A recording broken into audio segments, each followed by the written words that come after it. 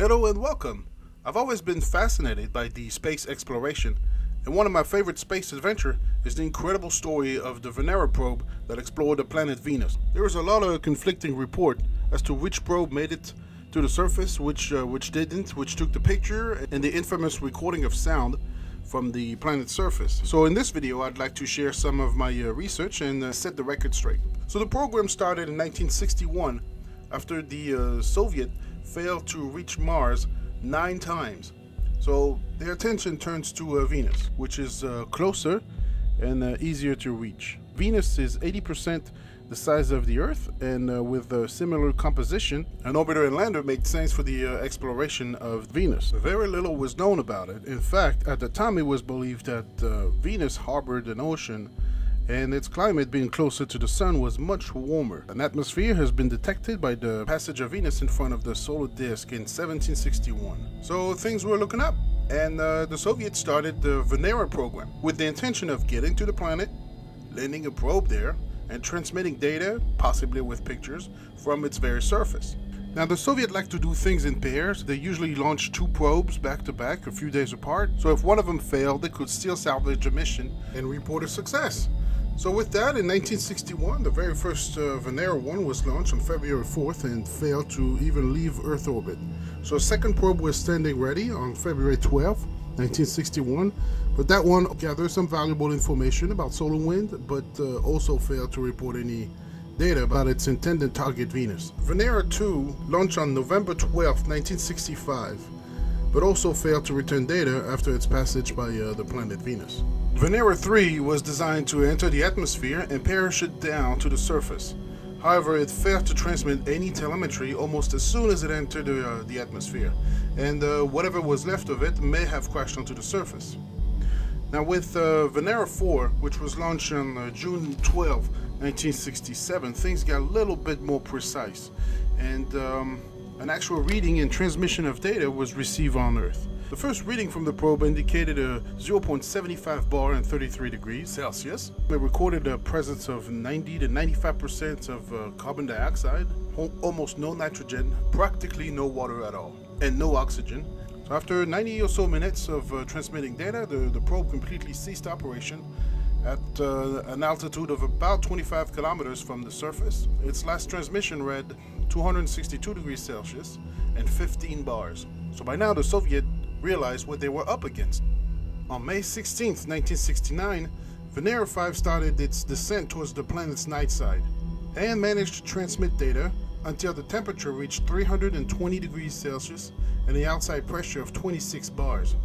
Venera 6 launched shortly behind Venera 5, accomplished pretty much the same thing, and went silent about 12 kilometers above the Venusian surface. We have to wait December 15, 1970, for finally Venera 7 made a successful landing / crashing on the surface of Venus. Parachute had ripped on the way down, and the probe was left free falling all the way until impact, where it bounced off and reached its final location, where it recorded a constant steady 475 degrees Celsius.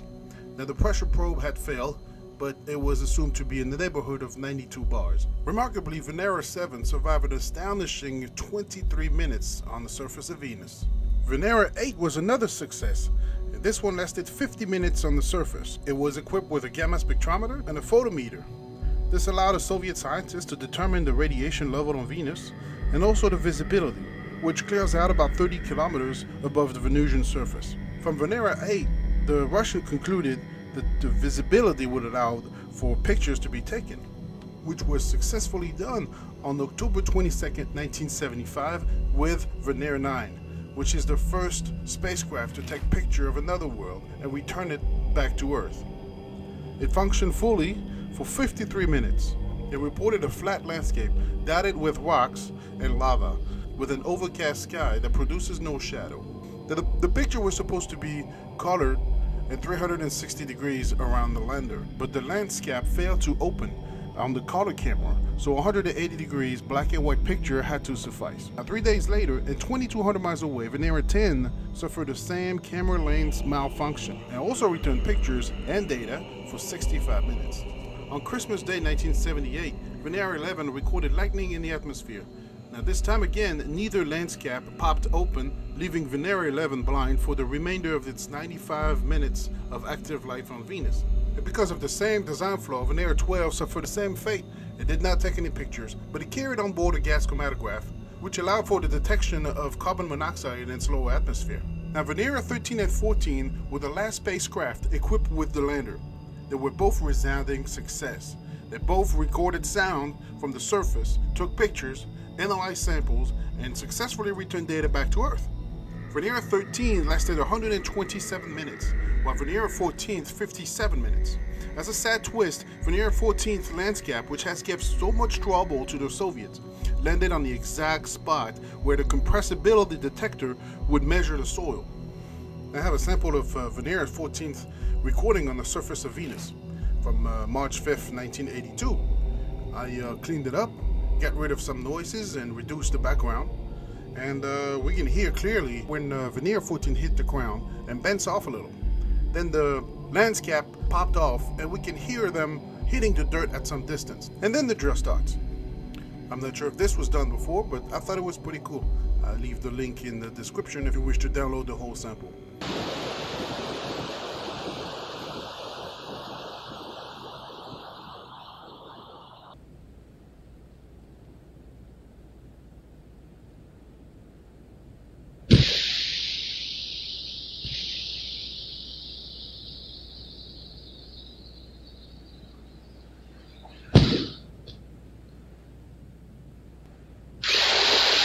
Venera 15 and 16 did not have any lander, but mapped the surface of Venus, at least partially, in the summer of 1983.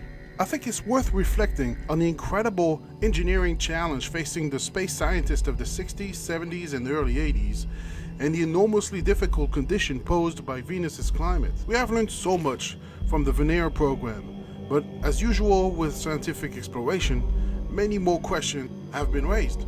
I hope you enjoyed this presentation of the Venera program, and if you want to learn more about space exploration, may I suggest Curious Droid. It's a very informative channel with many well-researched videos, a lot more professional. Thank you for watching, thumbs up if you like, consider subscribing, and I will see you on the next one.